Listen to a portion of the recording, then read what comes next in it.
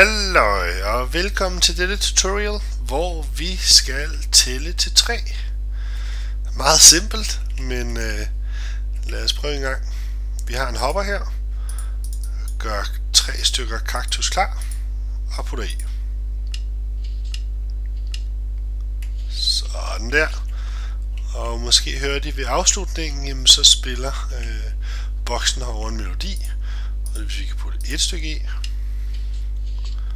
så sker ikke noget. 2. Sker heller ikke noget. Og 3. Dut. Og der bliver spillet en melodi. Lad os kigge på det.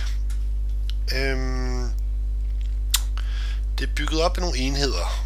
I det hvide område her, jamen, der har vi den, der fanger hver gang der kommer et stykke kaktus ned i dropperen. Den sender et signal videre.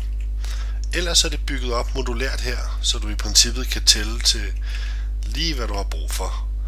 Hver af de her enheder, jamen, det repræsenterer 1, og så det sidste signal, det er også 1. Det vil sige, her tæller vi til 1, her tæller vi til 2, og ved det sidste signal ryger vi til 3, og så ryger signalet hele vejen igennem og tilbage og spiller melodien.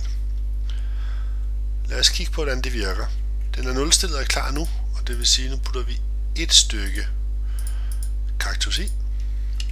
Sådan der. Den første piston bliver aktiveret. Åbner kredsløbet. Strømmen kommer her. Den ryger i repeatersne. De her repeaters, de er forsinket. Så det der først sker, den løber mod den lukkede piston, hvor signalet ikke kan løbe videre, og så dør den. De forsinkede signaler herover, jamen de ryger så i piston, og den åbner. Og det vil sige, at når det næste signal kommer, jamen, så er den klar til at ryge videre i systemet. Så skal vi lige gøre sådan der. Se, nu har vi talt til 1. Så går vi tilbage igen. Tæller vi en til. Så ryger signalet. Den her var allerede åben, så signalet kunne nu ryge videre her. Samme princip igen. Den ryger hurtigt igennem her og bliver blokeret af den lille klods. Den langsomt går igennem 2 repeaters på længste forsinkelse ind i piston og åbner piston, skubber den væk, og det vil sige, at nu er vi klar til det endelige signal, som ikke nok med det spiller melodien, det løber også den anden vej her og nulstiller de 2 pistons, så vi er klar igen. Jeg sætter lige lidt lys på her. Sådan der. Det vil sige, nu tager vi det sidste stykke. Den løb igennem og spillede melodien og løb herop igennem forsinkelsen og nulstillede pistons, så de er klar til at køre igen.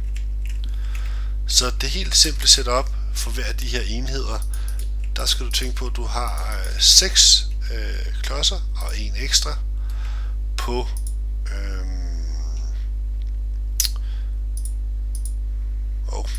lad os lige tage den her ned.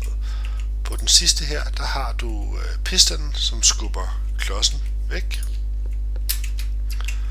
Ellers så har du 3 repeaters. De repeaters, der går ind i pistonen, de er på længste delay. Sådan der. Så har vi den lille tælleenhed. Og den løber så videre der selvfølgelig.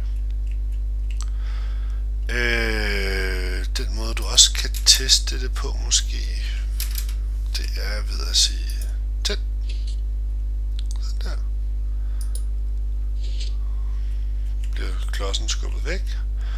Og det er klart, at den måde det fungerer på, det er ved de her hurtige signaler. Som for eksempel, hvis jeg måler på indholdet af en dropper, jamen, så bliver der sendt et signal afsted. Og det jeg gør samtidig, det er at skyder indholdet ud af den.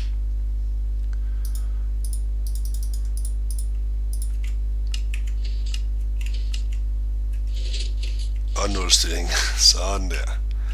Det er et simpelt tællesystem. Så kan vi tælle til 3. Hurra! Jeg håber, du kan bruge det derude. Like eller subscribe. Tak for denne gang. Hej hej.